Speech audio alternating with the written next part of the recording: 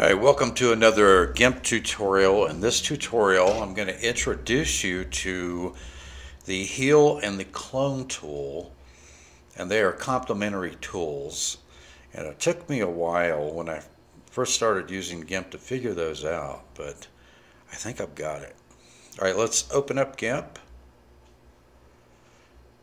and let's open up a file here, a couple of them. I'll show you the before and after. I've already done this. I was editing a couple photos the other day for a video thumbnail, and I thought, you know, this might make a good tutorial. Okay, so first I'll open up our before image, and we'll maximize that, holding down the Shift, Control, and the L key, or the J key, excuse me. And then we're going to open up the after image. Okay, so these tools are going to work whether you're correcting a blemish on an object like this aircraft here, or whether it's a person, if you need to cover up a blemish on someone's skin, acne, a scar, a wart, whatever. These tools will work for that as well.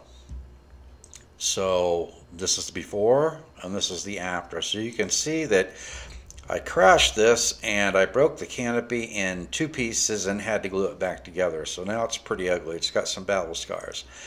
But with the help of GIMP and the heal and the clone tools, it looks brand new again, doesn't it? Okay, so that's what it looks like. So what we're going to do first is we're going to zoom in here on this canopy a bit. And then we're going to take our path tool here, and we're going to outline this just in the front curved area. We're going to put some points through here, and then we're going to come straight across to the other side, because all we're concerned about is the bad section here. And I'll show you why I'm selecting this. I'll explain this in a minute. Okay, and then hover over our beginning point and click that, and then hit enter key, and now we've got it selected. So I need to adjust these curves a little bit. So if I hover up over one of these points and then I hold my control key down, do you see that bar where you can alter the curves of the points? The control key's down right now. See how they're solid and I let up and they're empty? So if you hold down the control key, you can pull out those curve bars and adjust those curves. So we're going to get the other side of that, and we want to make sure that our curves, are right along the edge. We're going to do the same thing with this one here.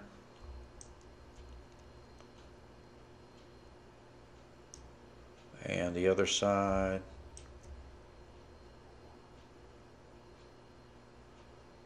Looks like I've got one going in the opposite direction here. Okay. And this one.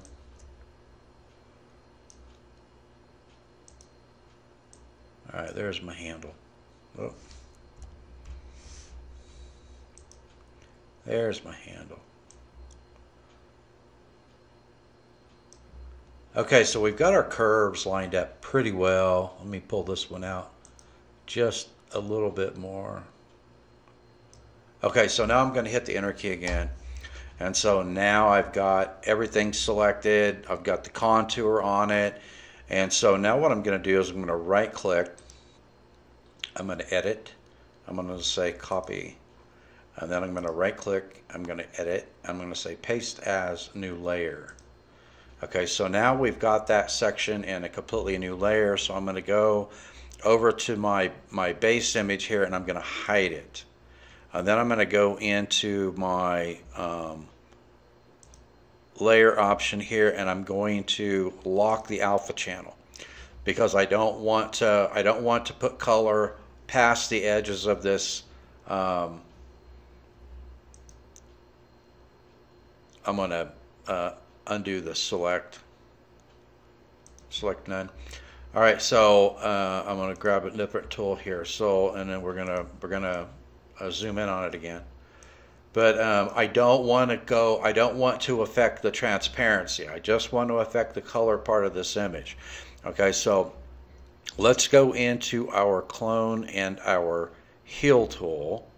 And first, I am going to grab the clone tool. Like I said, these tools complement each other.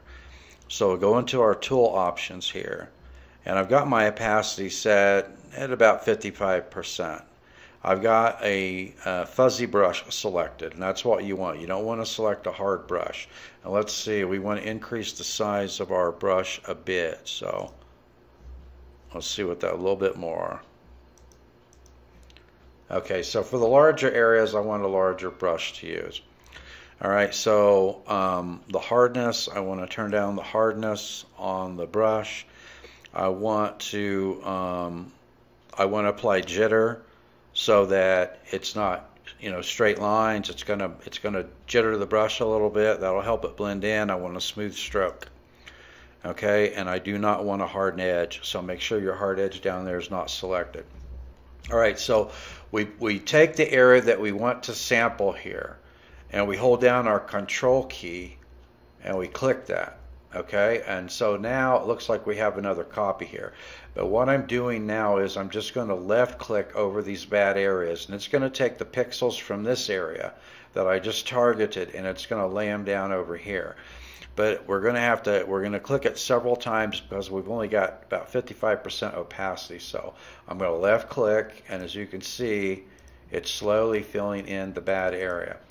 And I use the clone tool to begin with, because the heal tool does, you know, average sampling of the pixels. So if you don't get at least your base here the same color that it needs to be, you are forever and a day going to be using that heal tool to try to fill that in. Okay, so that's looking pretty good. Pretty good. All right, so we need to decrease the size of our brush a little bit again. A little bit bigger than that. That's good. Okay, so now I want to sample this area here. So I'm going to hold down the control key and I'm going to left click. That gives me my new target.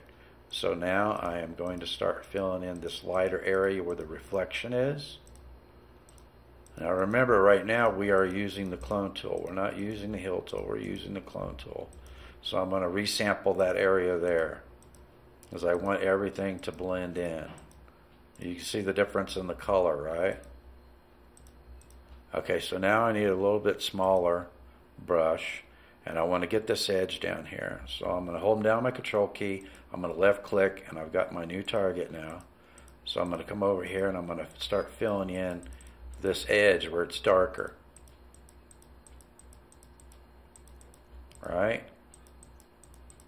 See how well that's blending in, and we haven't even used the heal tool yet. All right, I'm going to make it a little bit bigger. I'm going to go over here and I'm going to resample. I'm going to hold down the control key. I'm going to left click, and I've got my new sample area there now. And I'm going to start filling in this bad place here with pixels. And then over here, I'm going to grab this area and I'm going to start filling this in, this bad area over here. And then I'm going to sample it again. The key is to frequently sample. You know, you've got these different shades of color. Over here on the top right hand side, it's very dark because it's in shadow. Here you're getting a little bit of sunlight, so it's a little different shade. Same thing over here on the left edge, it's darker. But right here, you're getting a lot of reflection off of it. So what I'm doing now is I'm just filling in this missing information here, where that foam and the paint are really, really torn up. Okay, I'm going to resample over here again so that I can get this highlight. We want to keep that, otherwise it's going to look weird.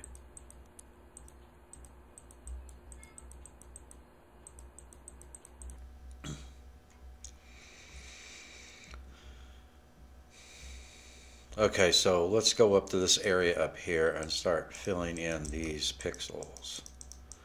You know, it's starting to look really good, and we have not even touched the heal tool yet, but I use the heal tool to finish it off, to make sure that everything blends together nicely. Alright, I'm going to grab some more pixels from that target, that sample area. We're looking good. I want to get a little bit more of this edge.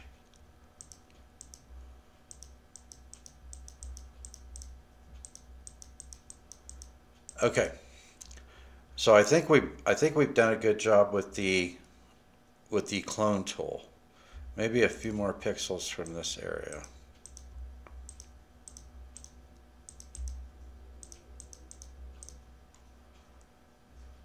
Yeah, I don't like that. Let's remove that. Remember, Control Z is your friend. If you sample an area you don't like, just back out of it and start over.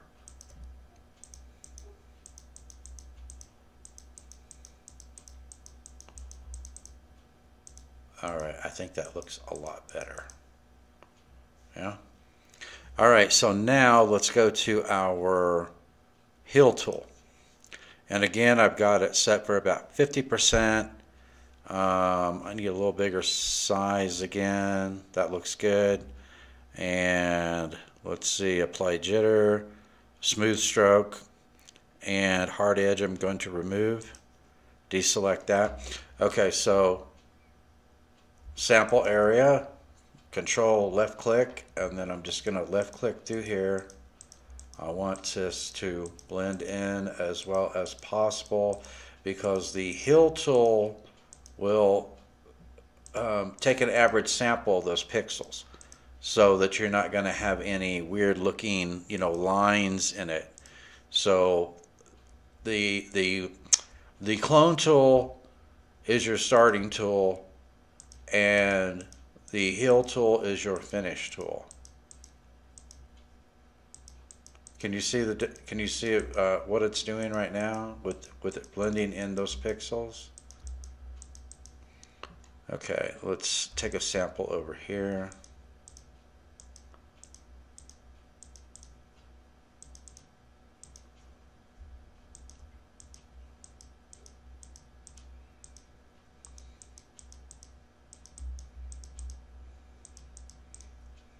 All right, guys, I think that looks pretty good. All right, so let's make sure we don't have our tool selected anymore. Go back to our layer dialog, and let's go ahead and show our plane. We'll select that layer, and then we will zoom out. Now, how does that look now? I mean, that canopy looks new once again. So if I hide the layer that we copied and edited, that's basically overlaying it. So that's before and that's after. That's before and that's after. And like I said, this process works not only with something like this, you know, this object, this little plane, but it will work with your landscapes. It'll work, you know, with buildings, with cars. It will work with people. Like I said, if you've got someone that's got a blemish, you know, and you want to touch that up so that it looks nice, or they've got a scar, or you know, they've got a bald spot and you want to fill it in. You can do that with hair as well. So excellent tools for fixing blemishes and whatever the subject is of your image. You can fix it with the heal and the clone tool. All right, that's a wrap on this episode. Stay tuned, and I will see you in the next episode.